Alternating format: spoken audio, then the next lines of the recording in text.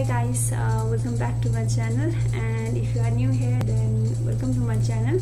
My name is Bhawana Acharya, and this video is going to be about documents you need to take in your F1 visa interview, and I have a list of that. यो चाहिँ main documents भयो, and यो भन्दा बाहेक अरु जे add गर्नु छ you can add, but one thing के बुझ्नु पर्यो भन्दाखेरि चाहिँ धेरै डकुमेन्ट चाहिँ लान हुँदैन है। त्यो bunch of document त्यहाँ थोपेको चाहिँ मन पराउँदैन रे, मैले पनि थोरै नै लगे हो।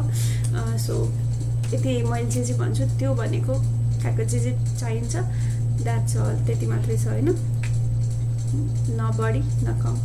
So the first main thing would be passport, that is like near expiry date छैन, 6 months minimum चाहिँ expiry date उसको टाढा हुनु पर्यो हैन। So passport is the main thing, and another main thing would be I-20 सुरुमै देखाउनु पर्छ।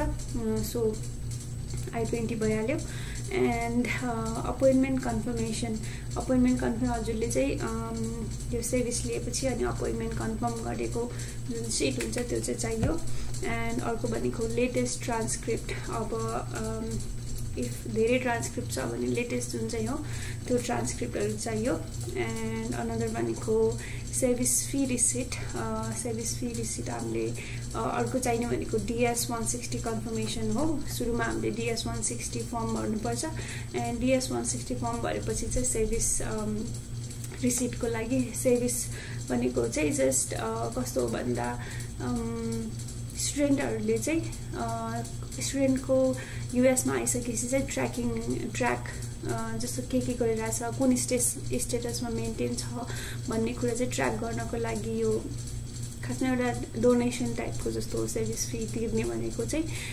सो सर्भिस फी चाहिँ DS 160 कन्फर्मेसन पहिला सुरुमा हुन्छ, अनि त्यसपछि सर्भिस फी रिसिट तिर्छ है। सो एन्ड यसको प्राइसेसहरु चाहिँ मैले मेरो प्रिभियस भिडियोजमा पनि भनेको छु। So maybe I can put the link down, you can see that। and त्यसपछि अर्को मेन कुरा भनेको 2x2 फोटो, जसमा चाहिँ हामीले के बुझ्नु पर्यो भन्दा कुनै पनि एडिट हुनु भएन।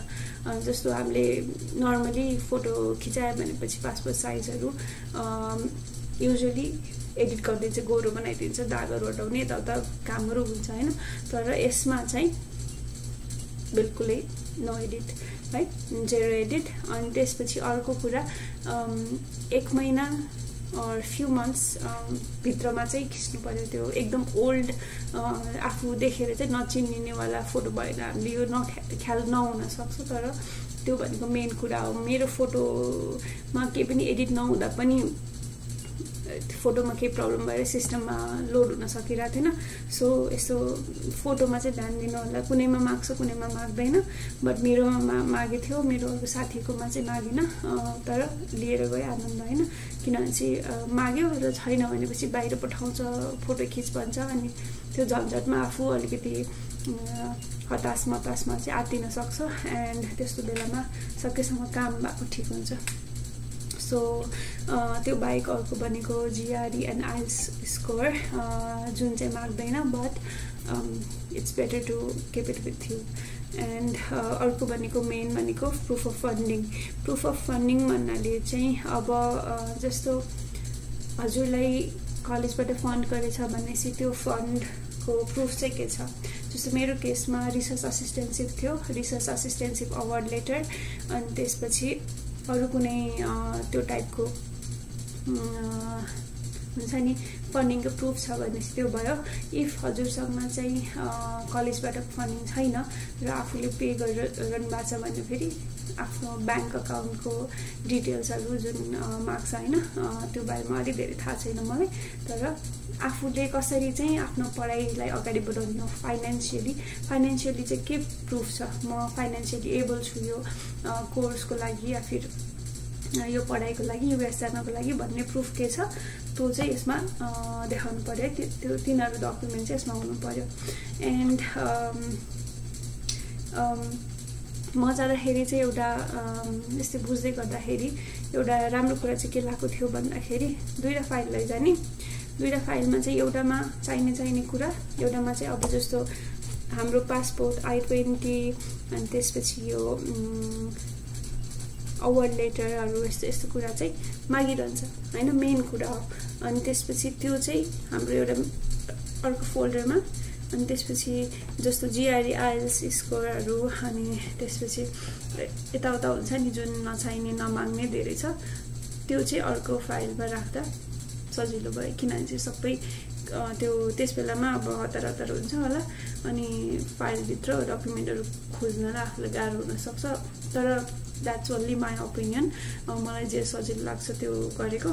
तर इफ हजुरलाई एउटैमा सजिलो लाग्छ भनेपछि एउटैमा राख्दा पनि भयो। That was convenient for me, maybe it may not be for you. अनि या द मेन लिस्ट भनेको चाहिँ यति नै हो हैन। फेरि लिस्टको यहाँ राख्दैछु म। एन्ड यति कुरा भएपछि चाहिँ अरू त्यस्तो केही खासै चाहिँदैन। यति चाहिँ मेन कुरा, यो नछुटाउनु हुने कुरा यिनीहरूमा सब माग्छ भन्ने चाहिँ छैन, तर यो कुरा चाहिँ आफूसँग हुनु पर्यो। So I think this was it for today's video, and thank you for watching guys. Best of luck for your visa interview. Bye bye.